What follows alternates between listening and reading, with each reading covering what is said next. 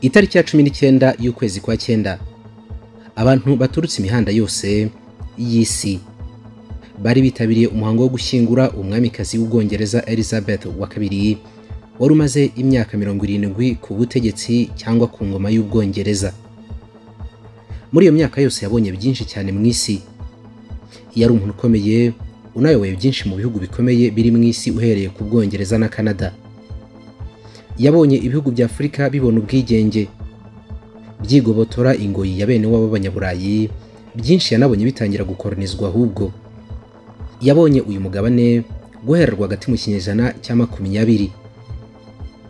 Mu bitabiriye uyu muhango wo kumushyingura cyangwa kumutabariza nk'uko iryo jambo rikunda gukoreshwa aha mu Rwanda, harimo n'abategetsi batandukanye b'ibihugu byo hirya no hino mu isi. Nubwo inkuru nyamukuru kwari gusezera bwa nyuma ku mwamikazi w'Ubwongereza, hari izindi nkuru zagiye zigarukwaho cyane muri uyu muhango. Ku mbuga nkoranyambaga hagaragaye amafoto menshi cyane ndetse binahindurwa intero n'inyikirizo yuko abayobozi b'ibihugu bya Afrika barunzwe muri bus itwara abagenzi.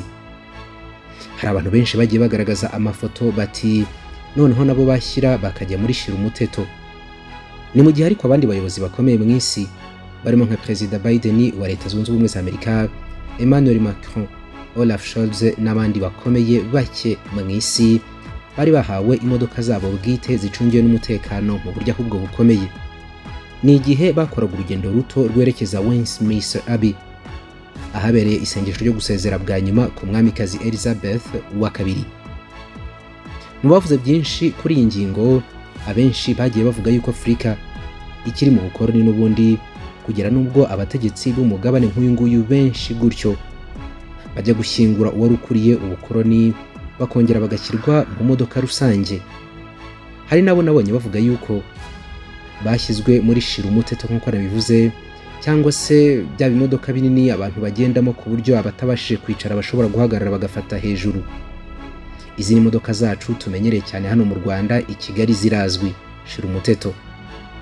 Abandi bakavuga yuko abo bategetsi nabo bumviseho gatoya uko rubanda rukunda kumererwa mu modoka rusange.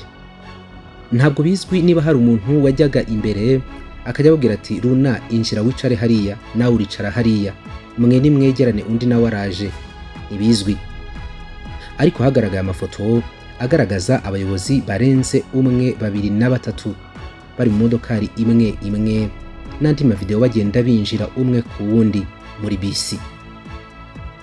Ubukene, kwishyira hejuru, gusubizwa inyuma, gusuzugurwa, ni ibiki byavuzwa ahangaha? Habaye iki mu Bwongereza? Ibi byagiye bigarukwaho cyane. Gukena no kuba abanyantege nkeya ku ruhando mpuzamahanga ni imwe mu bintu byakomeje kuvugwa cyane, byatumye abantu benshi batangira gutekereza yuko umugabane wa Afrika ugiciriritse, ko rimwe na rimwe abategetsi bawo bashobora kwisanga n'ubundi no mu bucakara mu gihe bagiye mu ngendo mpuzamahanga. Hari n'ababihereyeho bavuga yuko n'ubundi ubucakara bugikomeje no gukoronizwa. Cyakora ibi ngibi byo bigenda binagaragazwa muri raporo zitandukanye zirimo n'iy'umuryango w'abibumbye. Reka mu by'ukuri turebe ikintu cyabaye mu Bwongereza ku bategetsi benshi baturutse ku mugabane wa Afrika. Urimo urubaka apartment cyangwa hoteli, ugeze muri finissage cyangwa ukeneye kuvugurura, nibyo zongerera agaciro bidasubirwaho. Niba ugeze mu gihe cyo gusiga amarangi, itonde udahura n'abarupigapiga bakwangiriza inzu. Abo nkurangiye bashyira inyubako yawe ku rwego ruhanitse ni ubudasa wall paints. Bakabuhariwe babyigiye mu bihugu bitandukanye byo mu Burayi. Ni inzobere mu gusiga amarangi imbere n'inyuma, za design zo mu byumba by'amahoteli n'amapartement, mu bwiherero, salon, reception n'ibindi. Umwihariko wabo nuko baguhitiramo amarangi atari bya bicupuri byomoka, bakakuvangira neza bitewe naho usiga. Inyubako yawe bayirinda imidite, kandi mu gihe cy'umwaka wose bagusigira hagiye hangirika ku buntu. Mu gihe cy'amezi 3 baguha agashinguracumu ko kwamamaza hoteli yawe cyangwa apartment ku mbuga zabo nkoranyambaga. Iyo ukoranye nabo inshuro 2, ku nshuro ya 3 bakugabanyiriza 35%. Hamagara kuri 0788889091 cyangwa 0788867997. wabasura kuri Instagram yabo ukareba ibyo bakora, bitwa Ubudasa Wall Paints, cyangwa ugasura website yabo ya www.ubudasawallpaints.com.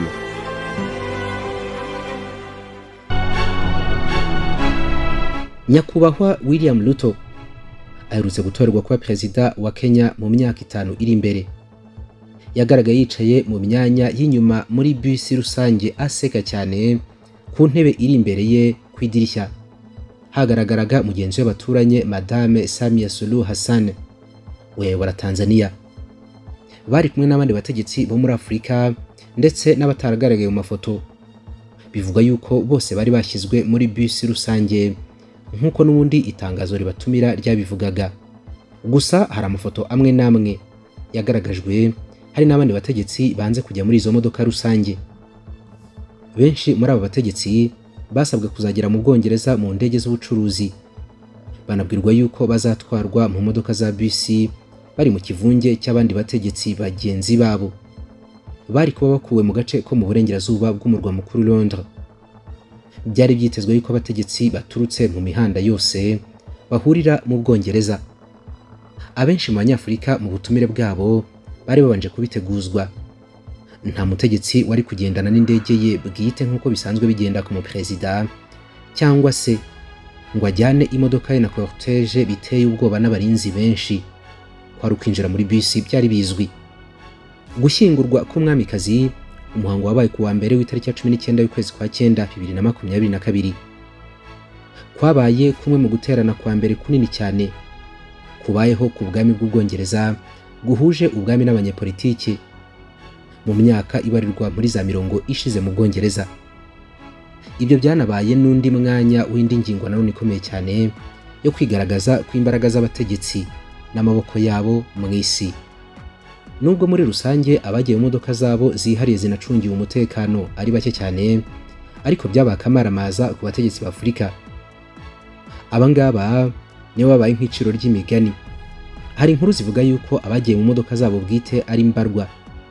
Nabarimo perezida wa Leta Zunze Ubumwe za Amerika byari binateguwe rwose.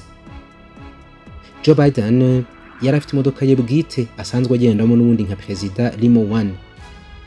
Uyu nguyu kandi yari afite izindi modoka z'abarinzi, ndetse mu birori yari yegeranye cyane n'umwami Charles wa gatatu hamwe na musenyeri mukuru wa Westminster Abbey.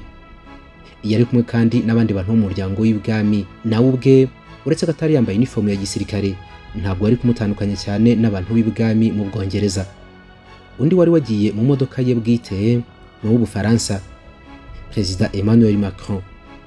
Bivugwa yuko Macron yasabwe kujya muri izi bisi rusange arabahakanira. Undi wagiye mu modoka ye bwite ni Minisitiri w'Intebe w'Ubuyapani, Minisitiri w'Intebe wa Canada Justin Trudeau n'abandi bantu bake barimo na Minisitiri w'Intebe wa Israeli kimwe n'umuyobozi w'Ubudage Olaf Scholz. Mu gihe rero muri rusange abanyacyubahiro barimo abaperezida, abaminisitiri b'intebe n'abandi bari bashyizwe mu modoka za rusange izi za bus. Perezida Joe Biden hamwe n'umugore we Jill Biden bagiye mu muzinga w'imodoka yabo ya Limousine 1 izwi nka The Beast. Iyi ngiyi birazwi yuko ari burende idatoborwa n'amasasu. Ikabamo kandi buri kintu cyose umukuru w'igihugu cya Amerika yakenera, ubwo harimo no gukoreramo akazi igihe ayitinzemo. Ni imodoka kandi idashobora kugenda yonyine, ibyo birazwi. Igomba kuba ifite izindi modoka ziyigaragiye imbere n'inyuma, ubwo nazo zuzuyemo abarinzi. Protokole ya Biden mu mihango yo gushyingura Queen Elizabeth yari umwihariko ukwayo. Byari gutandukana cyane birumvikana, ariko nanone ikinyuranyo cyari gikabije. Umwe ari kugira ngo ni perezida, abandi bakaba abagenzi basanzwe. Hari ikinyamakuru cyitwa L'Express cyo mu bwami bw'Ubwongereza cyatangaje yuko White House yari yasabye ko Biden agomba kugenda aherekejwe n'imodoka 6 kubera impamvu z'umutekano we. Ubwo busabe bwemewe bwangu, ndetse izo modoka zamuherekezaga ahantu yajyaga hose, harimo no kwegera isanduku y'umwamikazi Elizabeth wa kabiri. Abandi bategetsi benshi rero bashyizwe muri za bus kwari kugira ngo hirindwe umubyigano w'ibinyabiziga byinshi bigomba kubaherekeza nk'uko itangazo ry'ubwami bw'Ubwongereza ryabigaragazaga. Uwashyizweho umwihariko agakurwa mu modoka rusange ya bus ntabwo ari Biden gusa, nubwo kuri we byasaga naho bihenze. Abandi batwaye muri ubwo buryo bw'umwihariko barimo imiryango ya cyami mu bihugu bitandukanye by'Uburayi. Bagaragaye ku rutonde rw'abatwawe mu modoka zabo bwite kandi zicungiye umutekano. Ubwo n'urugero ni nk'umwami w'Ububiligi, umwami w'Ubuholandi n'abandi bami benshi bafite aho bahuriye n'ubwami bw'Ubwongereza bari mu modoka zabo bwite. Hari abandi kandi abategetsi bose b'ibihugu 7 bikize mu isi G7 barimo Emmanuel Macron w'Ubufaransa twamuvuze, umwami w'abami w'Ubuyapani Naruhito, Minisitiri w'Intebe wa Canada Justin Trudeau n'abandi batandukanye muri ibi bihugu 7 byose bya G7 bari bacungiye umutekano mu buryo buhambaye n'imodoka zabo n'abarinzi babo n'izibaherekeza. Abo bantu bose ngo nabo bahawe kugendera muri ubwo buryo ku mpamvu z'umutekano wabo. Byarayoberanye cyane kumenya niba abategetsi benshi muri Afurika baba badashobora kugira impamvu z'umutekano igihe bari mu Bwongereza.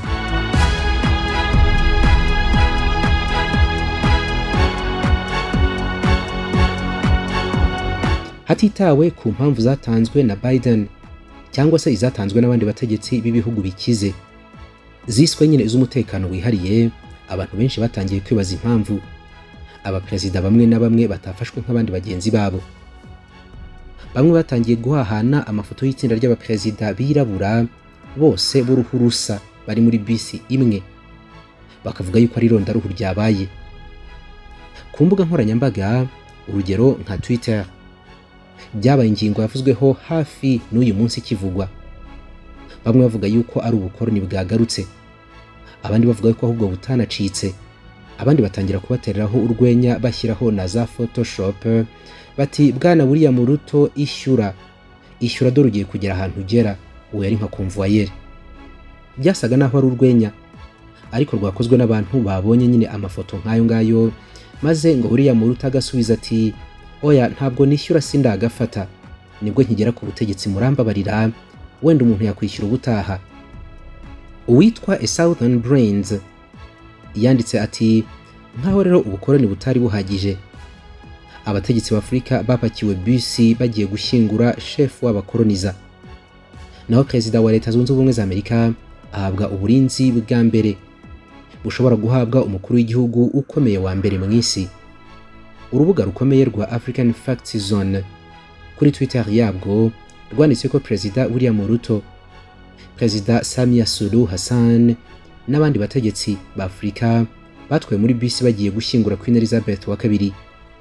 Hanyuma Perezida Joe Biden akemerwa kugenda mu modoka ye bwite idatoborwa n'amasasu ya limousine 1 cyangwa The Beast, kandi ikagira abarinzi bahagije n'izindi modoka zigaragiye 6. Mu banditse kuri Twitter harimo Mike Sonko, yahoze ari guverineri wa Nairobi, yaramamaye cyane akaba anakundwa n'abantu benshi kuri izi mbuga nkoranyambaga. Yarasubije ati aba banyamahanga nta kinyabupfura bagira, ni gute bashyira abaperezida ba Afurika muri bisi imwe i Londres?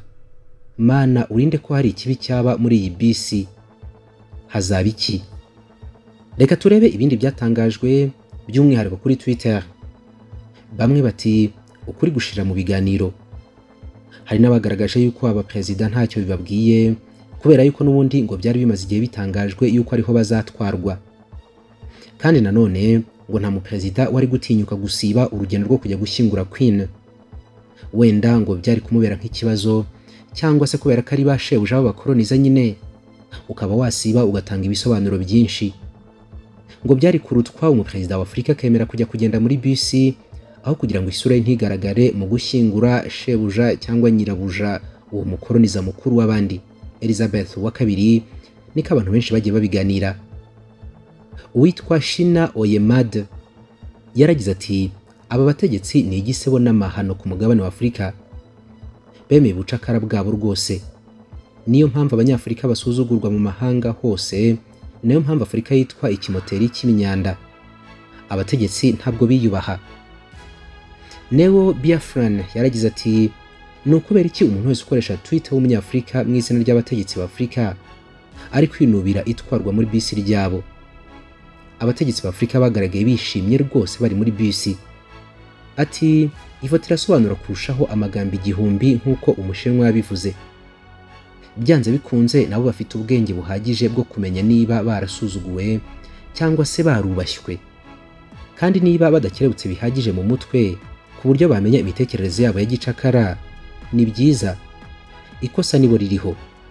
Uyu atari ku bundi, ninde wavuze yuko abategetsi ba Afurika bakeneye cyane kwitabira imihango yo gushyingura umwamikazi Elizabeth wa kabiri? Mu mipangirwa y'ibintu, bamwe mu banyafurika ibintu bakorera rwose barabikwiye.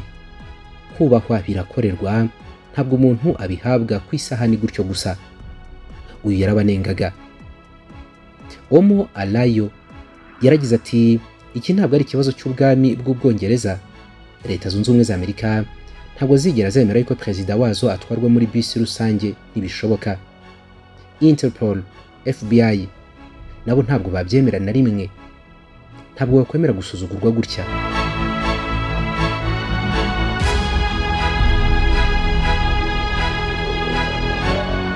Tuyisela ni tipi we yaragize ati, twabyanga twabyemera, perezida wa Leta Zunze Ubumwe za Amerika ntabwo ari umuntu usanzwe.